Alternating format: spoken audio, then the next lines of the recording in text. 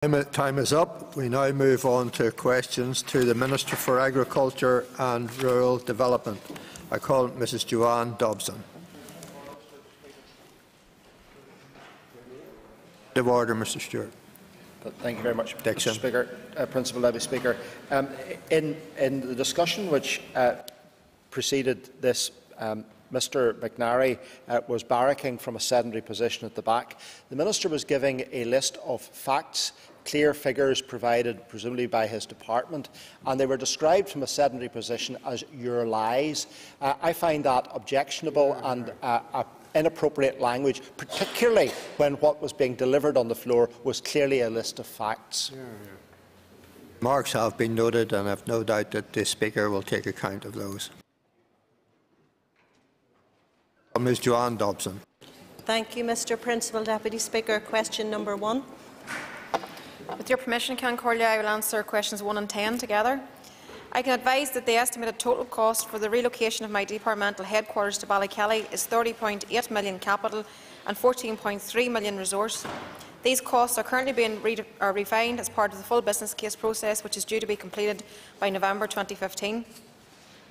I am confident that the wider rural area around the North West will significantly benefit from this project in a number of ways. As well as the construction jobs, local businesses and suppliers in the area will benefit from a much larger customer base. The new headquarters will need to be serviced with functions such as cleaning, catering and security services, which will impact on employment in the area. Throughout the design process, my officials have ensured that the building and the site it will occupy can be used for community purposes. This relocation will open up employment and promotion opportunities for the people living in the local area and enhance the potential for staff living in the North West to further their careers in the civil service without having to move to or commute to the Greater Belfast area. Relocation to Ballykelly emphasises that DARD is a department that promotes regional economic rebalancing and that is committed to the sustainability of rural communities. Ms. Dobson for supplementary. Thank you, Mr. Principal Deputy Speaker, and can I thank the Minister for her answer. I'm just sorry Gregor Campbell isn't in the chamber to hear my answer, but anyway. The costs have been spiralling for this project, not least since her hopes to save £26 million by using the existing buildings on the sites were later dismissed. Can the Minister give a commitment that, in light of the ongoing absence of a business plan, as well as a possible alternative of utilising the empty DVA buildings in Coleraine, that this project represents the best value for public money? Yes, I'm absolutely confident in that. This does represent value for money, and I think the member's information is wrong in terms of cost spiralling. The costs have been outlined in the outline business case, and as I said, we're coming to conclusion of the full business case. The benefits that this project will bring to the North West and to the rural community as a whole will be that it will create public sector jobs in that area, the ongoing service in the building, the construction of the building, all those benefits speak for themselves. It's about time that we had all departments looking towards what are the needs of rural communities and indeed those people from rural communities that work in the Greater Belfast area now to access employment. So the benefits for this project are second to none. The benefits for the rural community are second to none. I am committed to making sure that we deliver on my headquarters going to Ballykelly.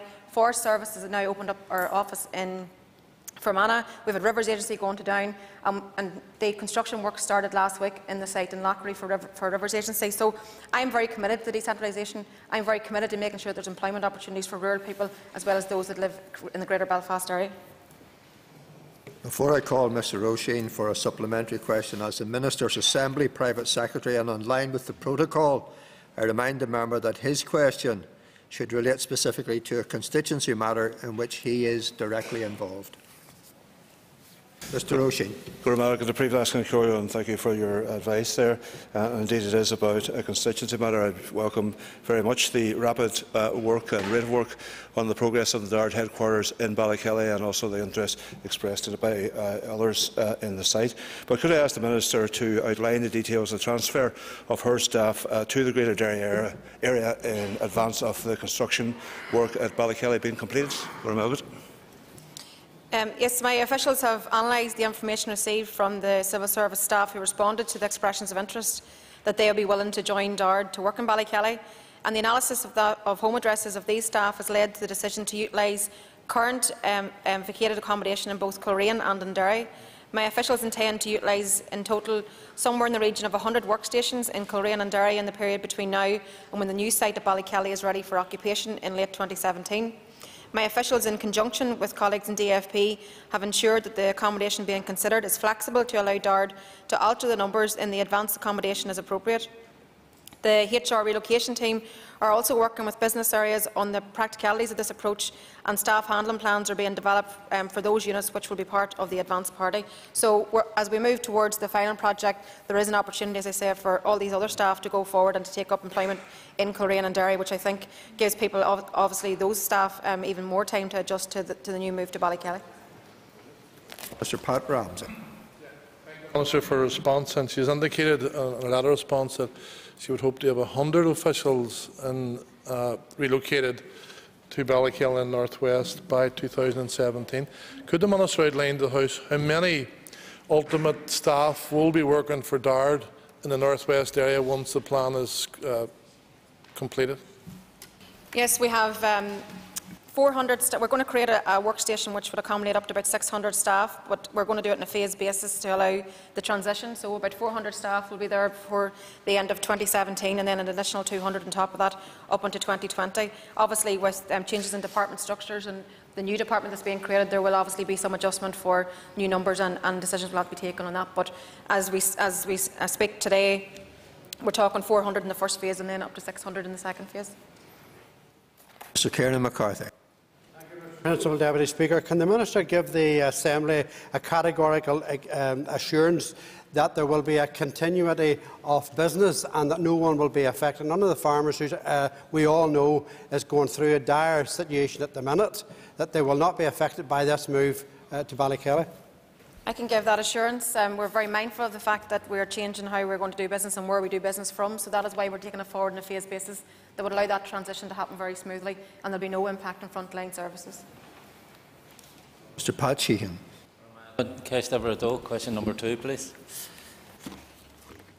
On behalf of the Department, Rivers Agency undertakes a prioritised programme of flood alleviation schemes across the north to protect people and property from flooding.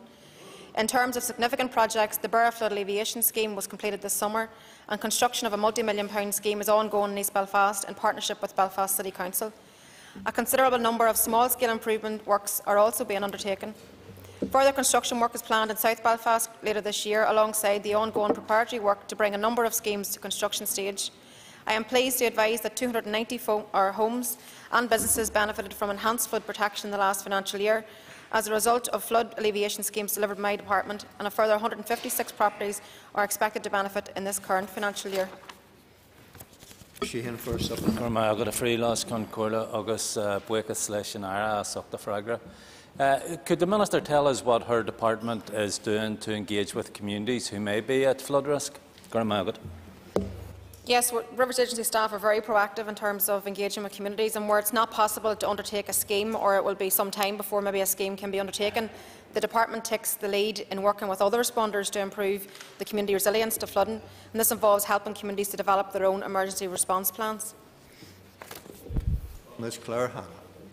Thank you, Mr Deputy Speaker. The Minister will be aware of the predicament of many householders, particularly in my constituency in South Belfast, who live under constant threat of flooding. Can you give an update on the Household Protection Scheme, and can you give some assurance to people that they might still be eligible for that scheme, even if there is an alleviation scheme planned for their area? Because in many cases that won't begin to take effect for several years, and they'll have the threat of flooding hanging over them, and there's a worry that they won't be eligible for the protection grants in the interim. Yes, and I'm happy to discuss that further with the member. I mean, I brought forward this scheme for the reasons that I've said, that sometimes it's not possible to provide a community scheme that benefits everybody. So this is going to help individuals protect their own property, with the majority of funding coming from departments. So from Rivers Agency, probably around 90% grant funding. So that's going to be very helpful. We hope to be able to launch the scheme and provide all of those details that you're seeking clarity on in November. So at that time we'll be able to provide a lot more detail in terms of but I want to make sure the scheme is as inclusive as possible, and that we actually help people who need the help, particularly those that are waiting for schemes that are possibly 2 or 3 or 4 years down the pipeline. So I'll provide the member with more detailed analysis of actually who it can protect and how to go about actually achieving funding, because I think it will be important that Rivers Agency actually provide that information so that everybody knows what's there and how they can access it. Mr. Andy Allen. Mr Principal Deputy Speaker, East Belfast has a large programme of flood risk works being carried out, and I welcome this investment on the Knock, Loop and Connswater rivers. Can the Minister provide an update on the areas at risk from the tidal surge in January 2014 and how she believes these areas have since been protected from future threats? I said in the original answer, we're working very hard, and East Belfast scheme obviously has been a very significant funding scheme for the department, somewhere in the region of £6 million, and we're working in conjunction with Belfast City Council, who are in the lead in terms of that project. So work is ongoing. There's been, as I said, significant investment. My department, my Rivers Agency, are very committed to making sure that we complete and protect all those people who are potentially at risk. As you said yourself, the potential that we had from the tidal flooding was very significant and very scary actually for those people who live in that area. So it's important that we get this scheme completed and that everybody's content just with the protections that are put in place and afforded to all those people. Mr John Dallett. Cash Everett 3, question number 3. I'm going to answer questions 3, 4 and 5 together. I am pleased to have secured £5.1 million for the North as part of the EU aid package. I welcome the fact that the Commission and DEFRA have accepted the strong case that I made for differentiated aid for the North to reflect the unique and extreme circumstances faced by our dairy industry here. As a result, we will receive almost 20% of the Member States' allocation, which includes an additional top-up for the North of Ireland. I have decided to allocate the full funding to dairy farmers only, as the price falls we have seen in that sector are deeper and more prolonged than in any other farming sector. I wanted to ensure that we target those who are facing the greatest losses and cash flow difficulties at this time. Payments will be made based on a flat rate per litre of milk production, so they will vary from farmer to farmer. Legislation known as delegated regulation is required at EU level to make these payments. The Commission is finalising this and hopes that it will come into effect very soon. My officials are talking to DEFRA officials on an ongoing basis about the detailed practicalities of making the payments and the subordinate legislation which will also be required in this Member State. I am anxious that payments are made as quickly as possible, and given that our farmers are in the greatest need of support, I have told George Eustace that I want our farmers to receive their payments first. I have pressed him for the aid to be paid as early as possible by the Rural Payments Agency and expect payments will be made in early December. Dallett for a supplementary. I thank the Minister for her reply. The Minister said it's a unique situation. I'm sure she would agree with me. It's a total disaster for many of our farmers. And do they really have to wait to January to get their money? I agree that it's a really difficult time for the industry, which is why I've fought such a hard case, and we've been successful in somewhat in that we've had additional funding over and above particularly when you look towards what Scotland and Wales and the English farmers got. However, I am very keen that this money is paid out as quickly as possible. We're pushing DEFRA. We need the EU to put the legislation through, and then we can move forward. As I said, I have asked DEFRA to prioritise our farmers, given that we are unique and that we are in a slightly different situation, a more severe situation. And I think that all I can do is keep putting the pressure on. We've been told that certainly my intention would be that the payments will be with farmers before they have their single farm payment. Mr Fergal McKinnon. Speaker, and can I thank the Minister, and can I ask her what assurance can she give to the non-dairy sector who are experiencing cash flow problems, that their problems are being dealt with by her and her department? I've been very active on all of these issues, and I think that this year in particular, we've never seen a scenario where all sectors are struggling at the one time. Normally it's maybe a poultry sector or it's the dairy sector and it's individual, but this year has been particularly bad for all sectors. For my part, there's the practical supports that we can provide through the department, through CAFRE. There's the benchmarking, there's all those practical work we can do, but alongside of that, I've been meeting with the banks, engaging with them around providing flexibility to farmers. We prioritising making sure that we get the maximum number of farmers paid, so all farmers, all sectors paid their single farm payment in December, and working, as I said, practically on the ground. So those are the areas where we can work. This is a really, really difficult year for farming, an absolutely difficult year for farming. And we talk to and look towards the future where there are opportunities for growth and prospects for our industry. We'll have to try and help our sectors get through this difficult time so that they're able to produce in the future. Ms Bronwyn McGuckin. The Minister for her response. Can I ask the Minister, will this payment to dairy farmers impact on the processing of the new basic payment scheme? No, I can give an assurance that won't happen. The way I've decided to pay the EU aid out is by using the Rural Payment Agency, which is under the remit of DEFRA. That allows us to get these payments processed separately, and it doesn't disrupt any of the work that we're doing around trying to get everybody paid, the maximum number of farmers paid in December. So given in recognition of the difficulties that there are for all sectors, I have made sure that we are being able to distribute this funding in a way that won't impact on the basic part payments being made in December. Ms Sandra O'Brien. Thank you, Mr Principal Deputy Speaker. And funnily enough, my question's been answered, but I'm thinking of another one here. In relation to dairy farmers, whilst it was encouraging that the UK Westminster has recognised Northern Ireland's unique problems through its share, can the Minister now explain how she is going to use this recognition to her advantage now through further discussions with the Commission? We were the only devolved area to actually achieve a meeting with the Commission. So we led a delegation that went out and we met with the Commissioner. We were able to impress on him why we're different and why we're unique, and there was a recognition of that in terms of the aid package that we received. So we've made a lot of noise in Europe, and I think that there's been recognition of that. I've said it from the Commission meeting of the 7th of September. I didn't think the Commission went far enough. I've continued to lobby them. I do think that we still need to see the review of the intervention prices. I've written to Phil Hogan and I've expressed that view. I've also written again to DEFRA. Whilst DEFRA listened to the plight of our farmers, I don't believe that they supported the need of our local farmers in that they didn't ask for the review of intervention prices. I think that was a failing of DEFRA to recognise the uniqueness of our farmers here in the north of Ireland. So it's a good job that we have a locally elected MLAs, that we have got a locally elected executive that actually can go out and fight the corner for our local farmers, because if it was left to DEFRA, we wouldn't even be sitting in the position where we are today. Mr Joe Byrne. Mr Deputy Speaker, I welcome what the Minister has done in relation to lobbying directly in Brussels.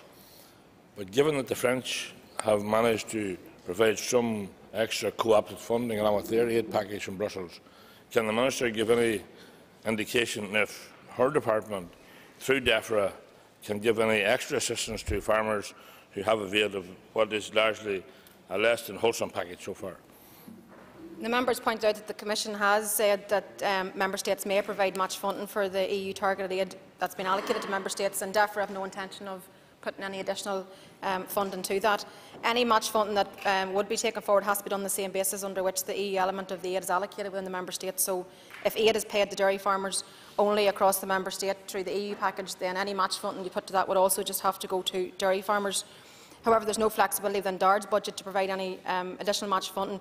What we need to do is make sure that we continue to drive home the message that we need this money paid out as quickly as possible, and that's certainly my job of work over the next number of weeks. I've written to DEFRA, as I said. I have asked for our farmers to be prioritised, and I will continue in that vein until the money is paid out. Mr Jim Mallis. Some of the farming press have indicated that the average payment to dairy farmers will be of the order of £2,000. Can the Minister comment if that is correct? And if so, does she accept that that is but a relative drop in the ocean of losses that are taking place? And on the point of her answer to Mr Byrne, the Minister seems to be saying no prospect of match funding. She has two possibilities. She can give match funding. She can also give funding to all the farming community under the de minimis rules. Is she saying no to both? In relation to how the payments are being calculated, as I said in the original answer, payments will be based on a flat rate per litre of milk production, so they're going to vary from farmer to farmer. I think the maybe very crude calculation that some of the papers are running with is basically taking the block money, the number of farmers, and dividing it out, so it looks like an average of 2,000, but that will not be the case. It will be based on their production levels, but it will be a flat rate per litre paid out in that way.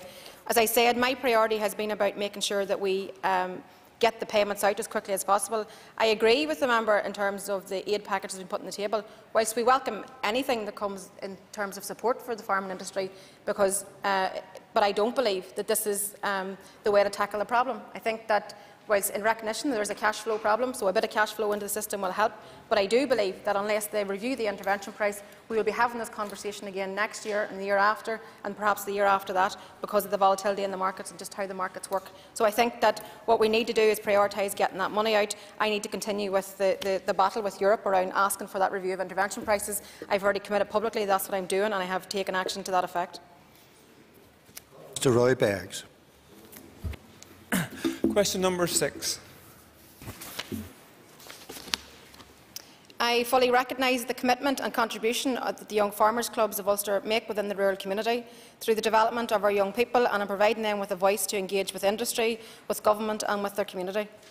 Indeed, their presence at industry meetings in Brussels in recent weeks speaks volumes for their decision or their dedication to ensure that the views and opinions of our existing and future young farmers are heard.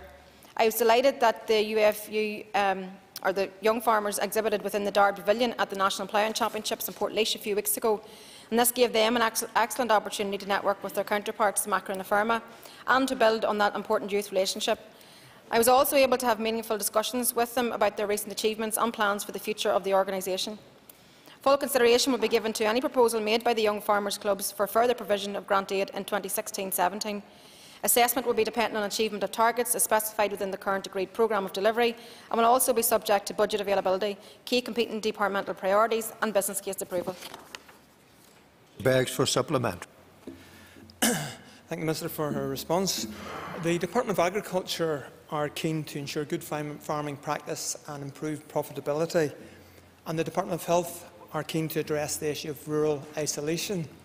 Would the Minister acknowledge that the Young Farmers Clubs of Ulster and the limited funds which helps them coordinate the activities of the various groups and Young Farmers Clubs provides good value in reducing the dangers of rural isolation and allowing young people to experiencing good farming practice? Yes, as I said, I value the work that they do. They're very active on the ground, working with young people right across this island. And as I said, I welcome the fact that they recently came along to the Ploughing Championships and held some joint events with Macra na Firma, their counterpart in the 26 counties. It's very positive work. The numbers of people that they engage with, it speaks for itself in terms of the value that they bring to rural communities. I've worked very closely with them, attended many of their events, and I think that they do play a valuable role. And when it comes to looking towards the future, I'm quite sure that we'll be able to find a way where we can work together around valuing what they do and making sure that they deliver and help the department to deliver on our key strategic objectives. Mr. Conor Murphy is not in his place. I call Mr. Phil Flanagan. I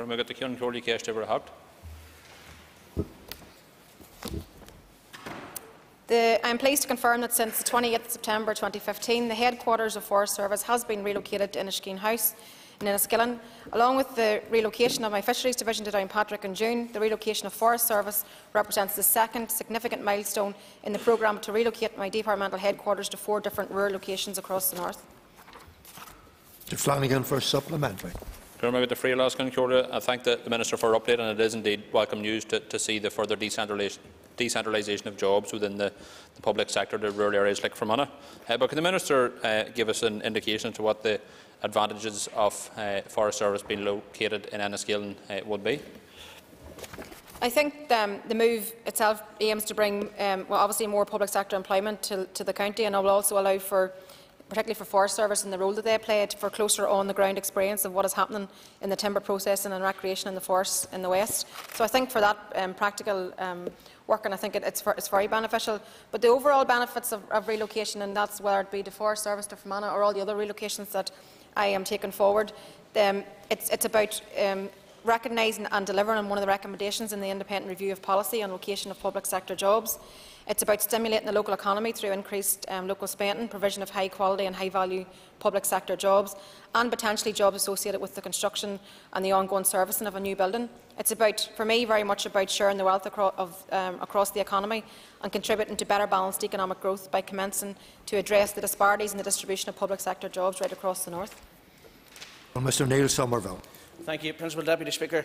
The Minister will be aware that my party has consistently asked for the relocation to Enniskillen, and I'm delighted to hear that it has taken place. Can the Minister provide an update on how many posts will need to be filled in an external recruitment freeze, and will the people across Fermanagh be able to apply for these posts? I believe the number of posts that are going to Forest Service are somewhere up maybe about 70 posts in total. There's certainly workspace for up to 70 staff, and whilst your party may have asked for it, I certainly delivered it. Mr. Donny Kennedy. Question number 9. Under the Cattle Identification Regulations 2012, keepers must report cattle which are lost or stolen in writing to Dard within 7 days of the event being noticed. Information on for A, stolen animals, or B, animals reported missing is kept in this department's database and Animals and Public Health Information System. APHIS does not differentiate between missing or lost or stolen animals. These two categories are recorded collectively on APHIS. The number of cattle reported missing or stolen in the Armagh DVO area was 389 in 2012-13, 629 in 13-14 and 666 in 14-15. This totals 1,684 for the 3 years. The number of cattle reported missing or stolen in the Uri DVO area are 406 in 2012-13, 947 in 13-14 and 497 in 14-15, and that totals 1,850 for the 3 years. The PSNI actively investigate reports of stolen cattle, and I would encourage any keeper who suspects that an animal has been stolen to report it to the PSNI as soon as possible so that a full investigation can be carried out. Kennedy for supplement. Grateful, Mr. Principal Deputy Speaker, to the Minister for her answer. Given that both the Newry and Armagh respective DARD offices, veterinary offices, all consistently report the highest number of stolen or missing cattle, the proximity of the border in each office is clearly not a coincidence. Would the Minister support a National Crime Agency investigation into these organised crime gangs?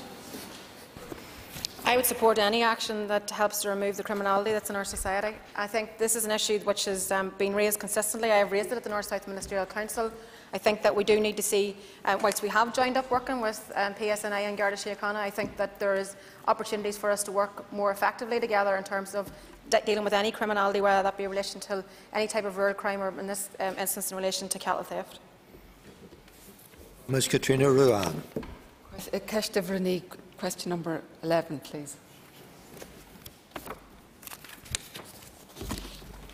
On the 9th of September, we received tremendous news that our application to the EU Commission for officially brucellosis-free status had been approved by the Standing Committee on Plant, Animal, Food and Feed in Brussels. On the 6th of October this year, this decision was formally published in the EU Official Journal. This means that we are now formally recognised as an OBF region.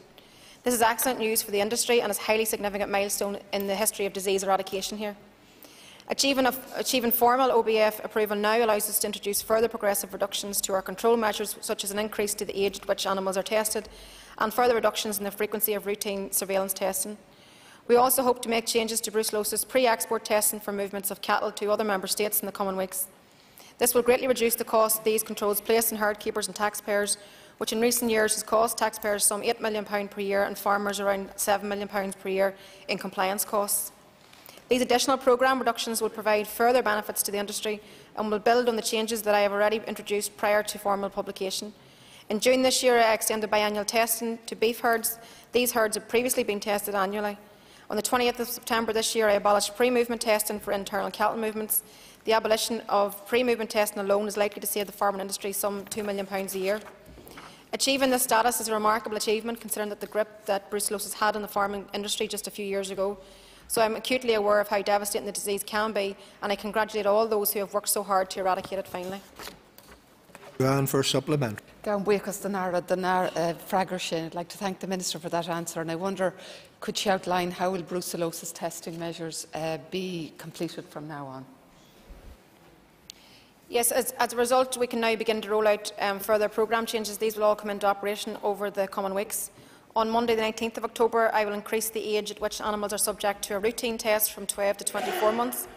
On the 2nd of November this year, the frequency with which dairy herds are tested will decrease to some 20% a year over the next 5 years. We have already introduced biennial testing for beef herds, and this will continue for the next 2 years. Over the subsequent 3 years, testing will reduce again to approximately 33% a year. It is appropriate to carry out less frequent blood testing on dairy herds compared to the beef herds because regular bulk milk testing provides an additional assurance about the disease status of these animals. Brucellosis pre-export testing to the south, to Britain and to other Member States should also end within the near future. Mr Dominic Bradley. I welcome the news that the Minister has given us today that we are now a brucellosis-free zone, or have that status. The Minister will remember a number of years ago that there were incidents of brucellosis being spread deliberately. Can I ask the Minister what action needs to be taken to ensure that we maintain the brucellosis-free status into the future. I think that whilst we'll relax some of the controls, and as I said, there's significant benefit not only in financial terms to the farming industry, but just the benefits of all the going through tests. But I think that if we maintain that level of vigilance, if farmers are aware and report any incidents or any issues that they're concerned with, then I think that we can hold on to our status, because our status gets us into new markets. It really helps us in terms of marketing our produce. So it's tremendous benefits for the industry, but I think we always need to be vigilant, and we always need to point out where if there are any areas of concerns. And any issues of people being involved in criminality in terms of deliberately infecting animals with brucellosis or any other disease needs to be condemned and needs to be fully investigated by the authorities. That ends the period for listed questions. We now move on to 15 minutes of topical questions, and I call Mrs Dolores Kelly. Thank you, Principal Deputy Speaker. I wonder, could the Minister provide us with an update on the success or otherwise of any cross-border initiatives, particularly in the agri-food sector?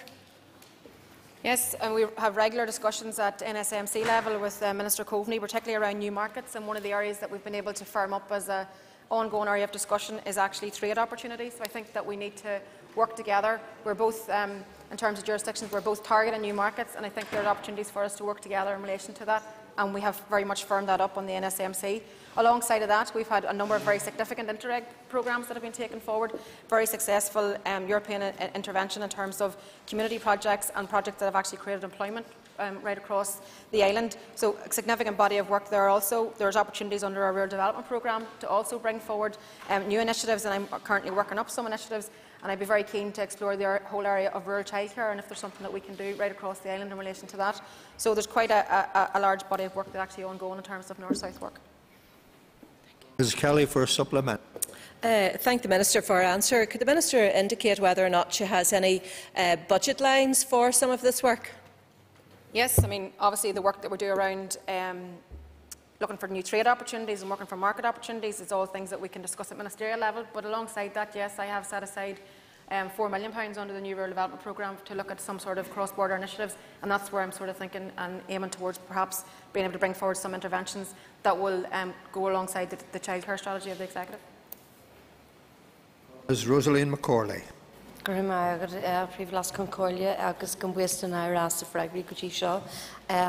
ask the Minister, can she outline the arrangements for the inaugural meeting of the Supply Chain Forum? Yes, the Agri-Food Strategy Board recognised in the Going for Growth document the importance of working together, both within the industry itself and then between industry and government, and that is why I have tasked the industry with taking the lead in delivering this event. The first Supply Chain Forum is going to take place this Wednesday at Lochree's Food Innovation Centre, and that's going to bring together all the key players from across the agri-food sector to discuss the challenges being faced across the supply chain.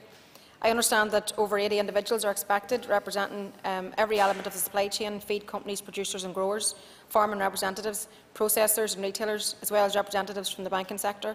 So all recognising the importance of the industry and the need to get the supply chain working properly to ensure that all players share the costs, the risks and the profits of their labour.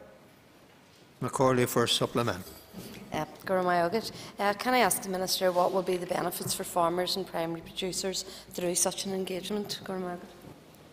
Yes, well, we're going to hear from some guest speakers who are going to be sharing their knowledge of the opportunities that exist for local product and the building blocks for our future growth, and their first-hand experience of working together with their supply chain partners. There's going to be an opportunity for those attending to share their thoughts, their experiences and their aspirations, and I hope that we can get a real conversation going about that will bring about real improvements to the supply chain moving forward.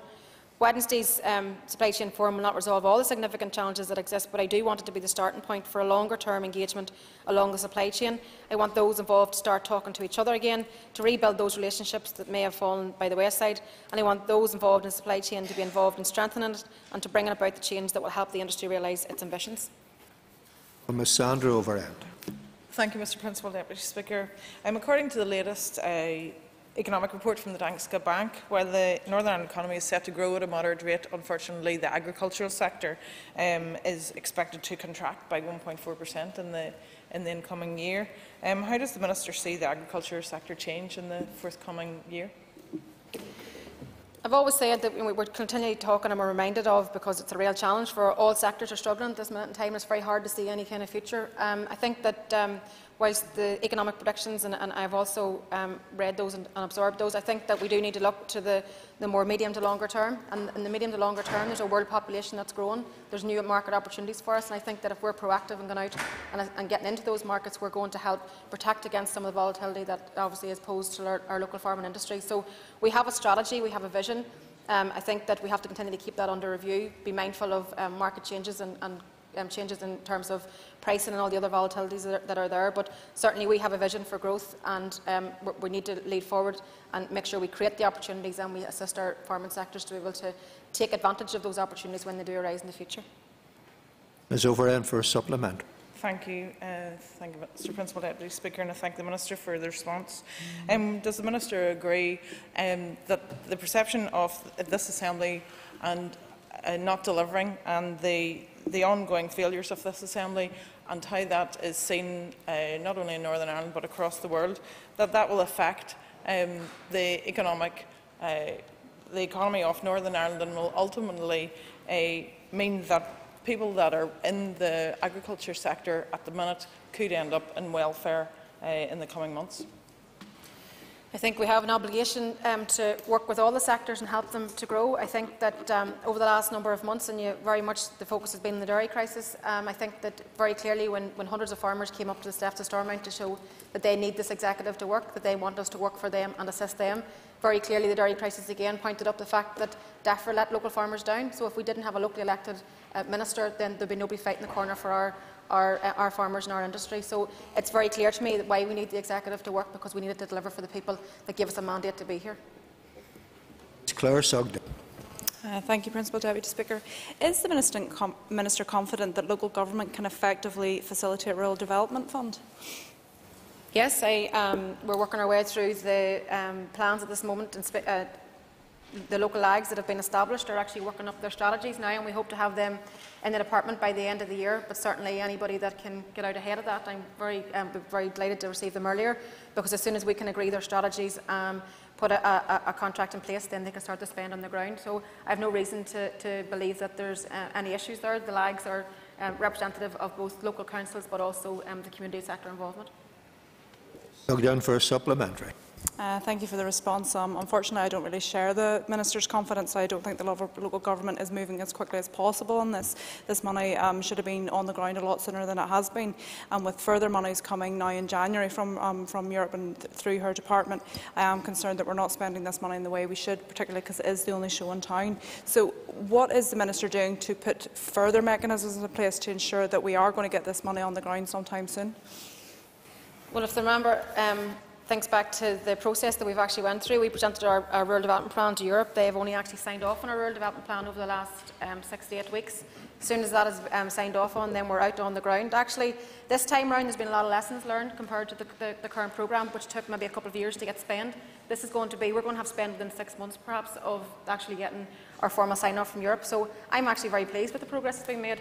I do expect to see spend very early in the new year in terms of, particularly in relation to Priority 6, so it's around village plans, it's around helping rural businesses, it's around tourism potential, all those things.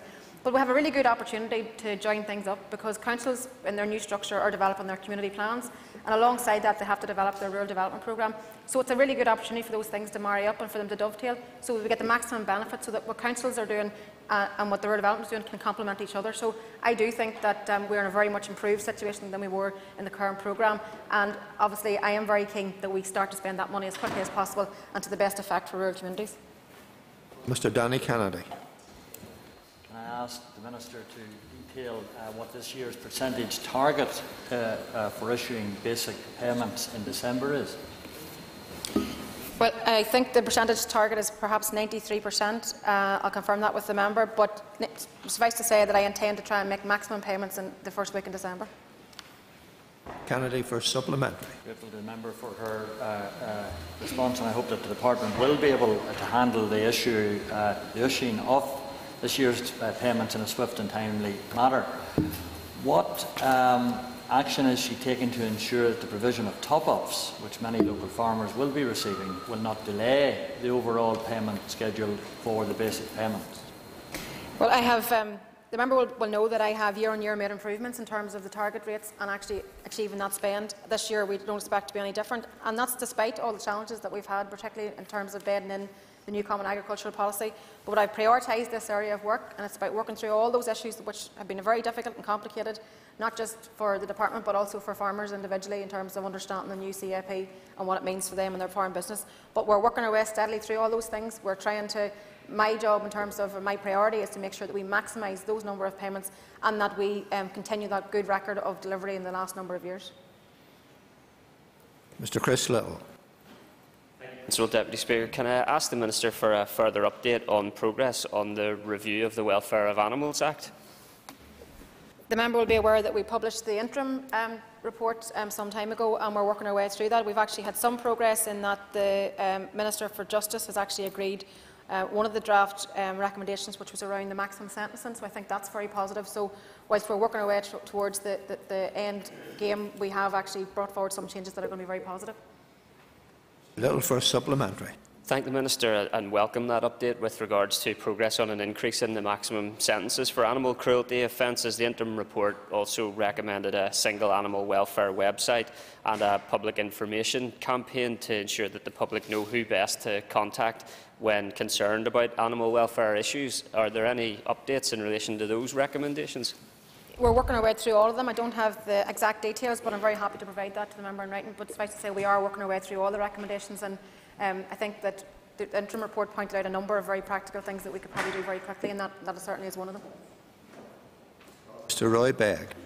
Thank you, Principal Deputy Speaker. We are recently experiencing a very mild autumn period and a very dry one, but as we approach the winter period, we can expect to have intense periods of rainfall and the associated increased risk of flooding. How confident is the Minister that no home or business will be flooded as a result of defective infrastructure? Well, I don't think I could give any guarantees because I can't control the weather, but we have taken forward quite a number of significant investment projects in terms of trying to deal with flood alleviation. I mentioned some of them in my earlier answers. And we have a full programme again this year, alongside the work that we're doing around trying to help individuals protect their own projects around the individual flood protection plan. So there's quite a large area of work. We're working very closely with all the responders around how we collectively work together, because cross-departmental working is key in terms of dealing with flood, because it may be flooding from rainfall, it may be flooding because of rivers, it may be flooding because a whole combination of reasons. So it's important that we have that cross-departmental working. Mr. Beggs for supplementary. The Minister has mentioned large capital projects and flood alleviation schemes, and rightly so that should occur. But can the Minister assure me that all necessary maintenance is being carried out on gratings, culverts, open waterways to ensure that there will be no flooding from lack of maintenance, because maintenance is also essential to reduce the risk of flooding affecting homes and businesses? Yeah, Rivers Agency, in terms of their remit, go out, they take a look at any particular problems, they clear grills, they do all the practical work on the ground, they prioritise work based on their assessment of flood risks, and it's a very important piece of work that they do, and that's part of their ongoing day-to-day work, so there's no reason to doubt that they're not doing what they should be doing. And perhaps if there was a DRD minister in place, they would also be doing their role in terms of inspecting the gullies and drains that they're responsible for. Mr. Adrian Cochrane-Watson. Thank you, Principal Deputy Speaker.